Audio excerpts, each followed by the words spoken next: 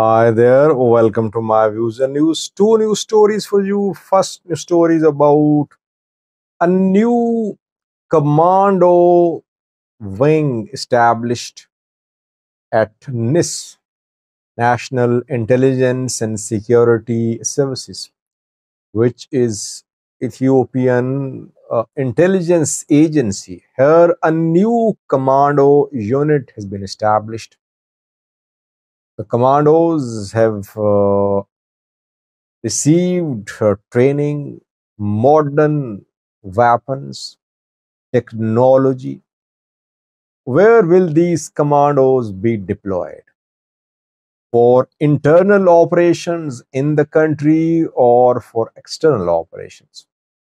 Secondly, last night we received a leaked recording of Komsa Dereba Ola chief's call 6 minute long, 6 to 7 minute long audio uh, sheds light on the internal dynamics in Ola and OLF, Oromo Liberation Army and Oromo Liberation Front. Ola is the armed wing, OLF is a political party. Is Komsa Dereba frustrated? What does this audio indicate? We'll have a look at that. Firstly, viewers, almost all day, every day, we see reports by Ethiopian security institutions about new recruitment, trainings, graduation ceremonies of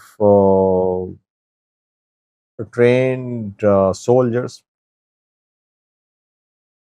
48 hours ago, Ethiopian intelligence agency organized a ceremony to announce the completion of training of a very modern commando unit. NISS, National Intelligence and Security Services, has established this commando unit. NISS generally works on intelligence collection because it's an intelligence agency. But this wing, which has been formed in NISS, is an operational wing. And one of the most powerful operational wings in NISS is going to be this commando unit. The commandos have undergone rigorous training. They have been given modern weapons, access to modern technology, and they have completed their training now. They are ready to be deployed. So deployment is going to start now. Where will they be deployed? In the country or outside country? Well, 2 days ago, the current and former heads of NISS met. Current chief is Ridwan Hussain, and the former one is Tamaskan Tarone. Tamaskan is now Deputy Prime Minister of Ethiopia. Both met, and there the inauguration of these inauguration ceremony of this unit was held.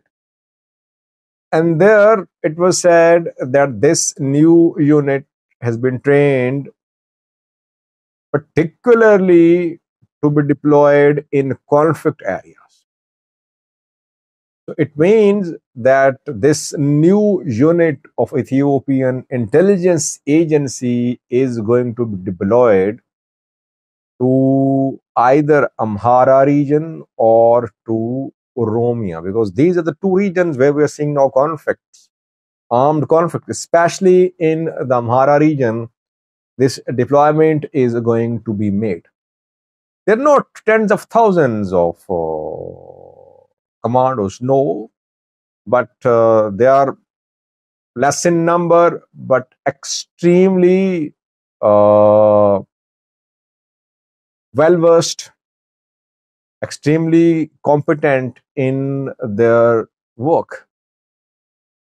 And when the inauguration ceremony was held, it was told by the speakers there that the commandos have been trained to work in all weathers. They know how to survive and they know how to operate in conflict areas too. They can operate independently as well. It means that in coming days, we're going to see the deployment of this special intelligence agencies commando wing to the Amhara region and Oromia, mainly to the Amhara region. And by the way, yesterday I showed you pictures of thousands of newly trained uh, right police members or former ASF members who also completed the training yesterday at Birshaleko Military Training Institute. They are ready to be deployed as well. So we are going to see in coming days more deployment of non-ENDF forces on the ground in the Amhara region. ENDF is already here. ENDF wants to scale down its operations, and we'll see limited deployment of these specialized commando units of the intelligence agency and large-scale deployment of riot police members, former ASF members. Let's see. The speakers at the ceremony were the commando unit of NISS graduates spoke very highly about these commandos. Let's see what this commando unit does. But Ethiopian forces are focused on upgrading, modernizing their capabilities. But focus is internal. Uh, there is no point in training forces if they are just deployed internally and then they kill others and they are killed by others in the country. Ethiopia needs to protect its borders as well. Are these forces prepared to thwart external threats too, or they're being trained to counter only internal threats? Secondly, was Jaal Maaroo Dereba is the head of Oromo Liberation Army. OLA and OLF split in 2018. OLF has been fighting for decades to protect the rights of Oromo people. That is what OLF and OLA say, by the way. In 2018, OLF reached a deal with the government of PM Abiy. OLF, other groups, armed groups, signed peace deals. OLA disagreed with the peace deal. OLF turned into a political party led by Dawood Ibsa. OLA, led by Komsa Dereba, continued along the path of armed resistance. But OLF was never allowed to work freely as a political party. Its chief remains under house arrest. Its top leaders, the Ragasa and several others, are still in prison, though no criminal cases are pending against some of these OLF leaders. They have been granted bails. They have been declared innocent, but still they are not being released. OLF was never allowed to turn into a true political force in the Oromia region. Ola continuing its activities, armed attacks, armed confrontation. Ola government have held 2 rounds of talks in the last 1 year or so in Tanzania. Komsa Dereba Jaal Maaroo's call with someone was leaked. Recording was shared with me by a source, by a friend. I got it translated. I cannot share the entire conversation here. 6 minute long this leaked audio recording of Komsa Dereba. The recording shows that Komsa Dereba thinks that the political side of Oromo's movement is weak or it is not delivering. Uh, and he's calling for more efforts so that the political struggle gains space and it presents itself as an alternative to the international community, to the people of Oromo. Without naming the OLF leadership, Daudipsa, I think Jaal Maaroo criticized OLF a little without naming it. And by the way, OLF is not allowed to work in the Oromia region. How can it achieve any political targets? OFC, OLF, both are under a ban, you can say. Their party offices closed, leadership behind the bars. Some have fled the country. So, how can they present themselves as alternatives to the regime, to PM Abiy's government? But Komsa Dereba, in this audio talk, can be heard saying that there is need for improvement, need for changes to take this struggle of Oromo people to a new and higher level.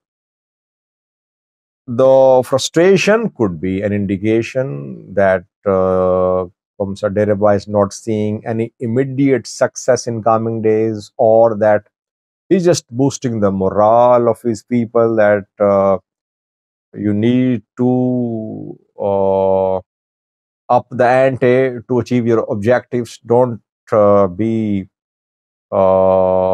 don't think that you have achieved a lot and slow down your pace. You need to gain more momentum for your struggle. I think that we know that Ola has been operating since 2018, OLF for decades. But can we say that Ola is going to achieve its objectives in coming days, or weeks, or months? No. And people criticize Ola, by the way. They say that these people, these Ola members, have been fighting for years to reach Addis Ababa. And every day they say their destination is Addis Ababa, Finfane, and never in the past did they come close to reaching the capital city. Yes, Ola will have to do something different. It has been fighting for years, and so far it has not been able to achieve its objectives. Rather, Ola members, those seen as pro-Ola, thousands of them are behind the bars. We know that Chaos joined Ola to in large numbers. Just like ASF joined Amhara, though it's not a very fair parallel because Chaos were not armed. But Ola could never turn into a real challenge for the government. And people sometimes say that Ola and some government elements stay in touch.